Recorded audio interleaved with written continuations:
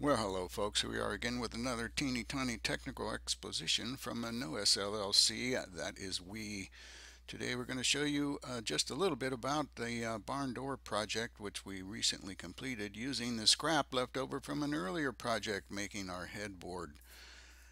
So it didn't cost a whole lot of money for the basic materials, although we certainly did spend some money to get some of the other supporting materials.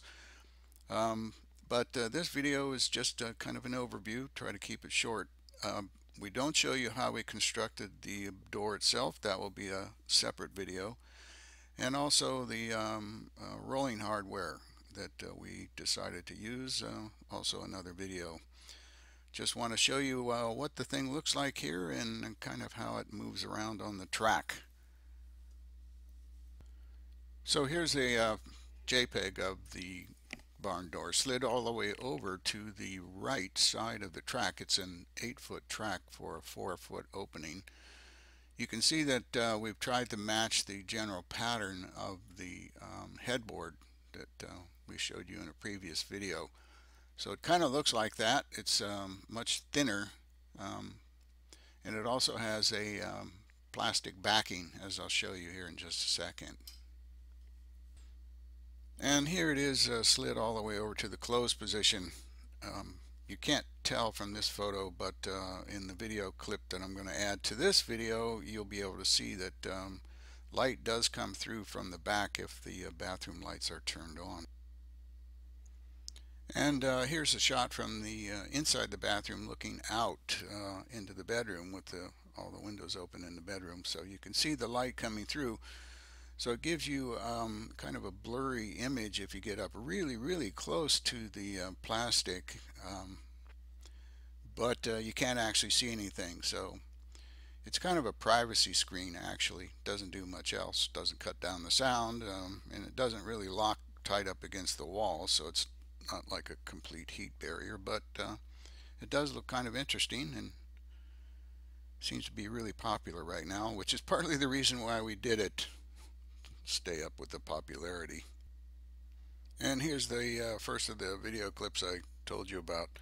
It's not actually a magic door. If you look carefully, you can see me trying to hide behind the door. I've been doing videos for a long time, been teaching for a long time. I don't really particularly don't want to be in any of my videos anymore, but you can see me kind of trying to make this thing open. So I can show you how it moves. I'll show you the other piece from the other side here in the next little piece of clip. And so if you watch carefully in this next little short piece from the inside, you can probably see my hand moving the screen again. I'm not sure. I can't quite tell from the little tiny piece of the monitor I'm looking at right now.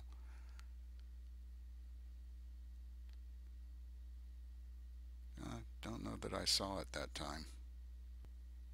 And the final little video clip here is a close-up of the roller running on the stainless steel bar, and it also shows you the standoffs or the hold ups to hold up the bar itself.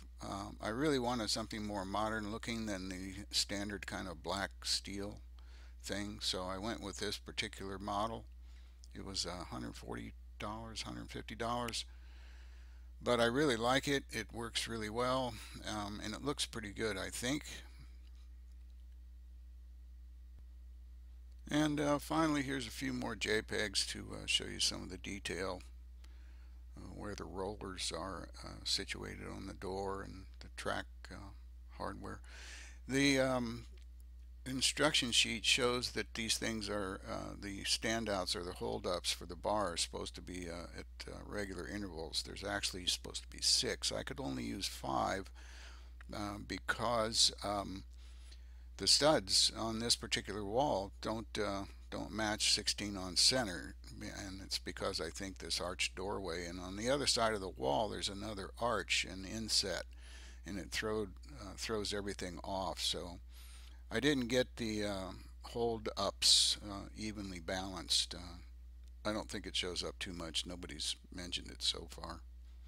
So here's, as I said, some more photos showing some of the details of the actual matrix.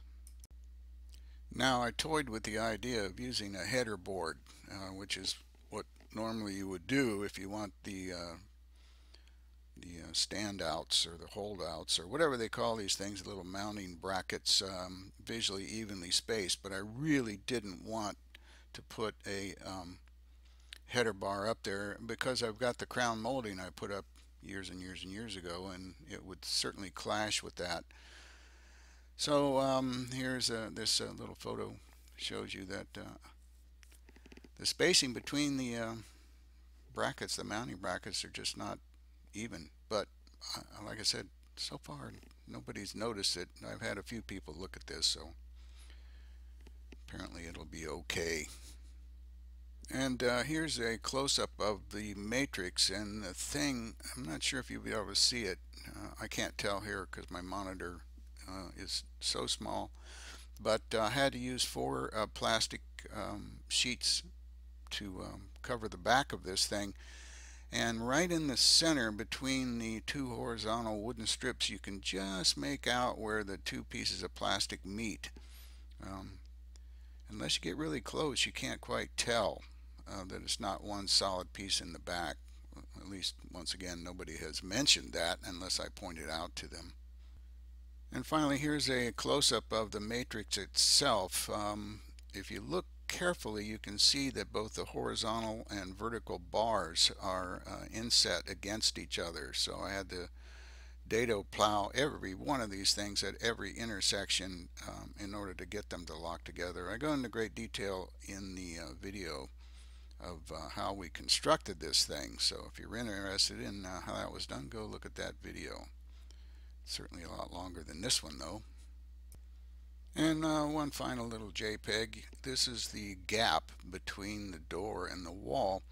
Now, all the instructions, if you watch any of the videos, anybody putting in one of these barn doors, they always tell you you need to put this guide on the floor, either screwed down to a wooden floor or screwed down into masonry floor. Well, we have a new masonry tile floor. It looks like wood, but I wouldn't do that, so I built a little wheel and fixed it to the bottom back side of the door so that it actually rolls against the baseboard and holds the door out away from the wall.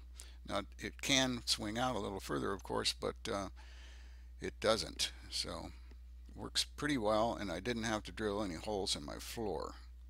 Don't have a picture of that though, unfortunately. So there's our barn door story, and I'm sticking with it. If you're more interested in the actual construction, how we put this thing together, I suggest you go look at our other two videos associated with this. I think they're extensive enough that you could get a pretty good idea how to do one of these if you have the tools, because you definitely need a lot of tools to do it. So thanks for watching. 10-4 Roger Rubber Ducky over and out. Keep watching our channel. I'm sure I'll have something else coming up here shortly. As a matter of fact, I think today we're going to go out and construct some more trellises out of PVC tubing. We've already done several of those, and I have a bunch of PVC tubing left over to construct a few more. So thanks for watching.